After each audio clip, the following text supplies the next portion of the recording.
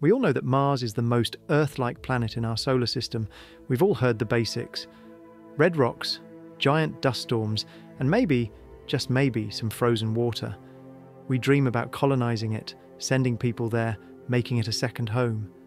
But did you know that Mars is hiding immense secrets? Strange, unexplained phenomena, clues about a past that might be very different from the barren wasteland we see today. Because millions of years ago, Mars was not the Mars we know. Mars was once a blue planet. Billions of years ago, it had rivers, lakes, even an entire ocean covering its northern hemisphere. It rained, it had clouds, and for at least a few 100 million years, it was warm enough for liquid water to flow freely. If life ever existed beyond Earth, Mars is one of the best places to look. The color of Mars? Rust. Its soil is packed with iron, which reacted with oxygen millions of years ago, covering the planet in a fine layer of iron oxide, what we call rust. But here's the strange part. Where did all that oxygen come from? Mars has a colossal canyon system that makes the Grand Canyon look tiny. Valles Marineris stretches over 4,000 kilometers. That's the width of the United States. If you stood on one edge, you wouldn't even see the other side. Mars' sunsets are blue. On Earth, we see golden sunsets because our atmosphere scatters blue light away. But on Mars, it's the opposite. The fine dust in the air absorbs red light and scatters blue, so as the sun dips below the horizon, the sky glows in an eerie blue hue, a Martian twilight. Mars is leaking methane. That's huge because on Earth, most methane comes from living things, and on Mars it appears in bursts, spiking and vanishing for reasons we don't yet understand. If Mars had rivers, lakes and rain, then could it have had forests? Probably not. The atmosphere was always too thin for large plants.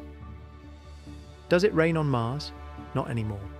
But once, Mars had clouds, rain, even snow. Today, tiny snowflakes of dry ice, frozen carbon dioxide, still fall at the poles. How long is a day on Mars? Surprisingly, almost the same as Earth. A Martian day is 24 hours and 37 minutes. If you lived there, you'd barely notice the difference. At its closest, Mars is 55 million kilometers away. Even with our best rockets, a trip would take around 7 months. So if you left today, you'd arrive just in time for next year's Super Bowl. It looks like a desert, but Mars is freezing. At the equator, summer highs reach 20 degrees Celsius. But at night, minus 73 degrees Celsius. And at the poles, colder than Antarctica. Where did the name Mars come from? The Romans named it after Mars, the god of war, probably because of its blood-red colour. But other cultures saw it differently. The ancient Egyptians called it Her Desher, the red one. The Chinese knew it as the fire star.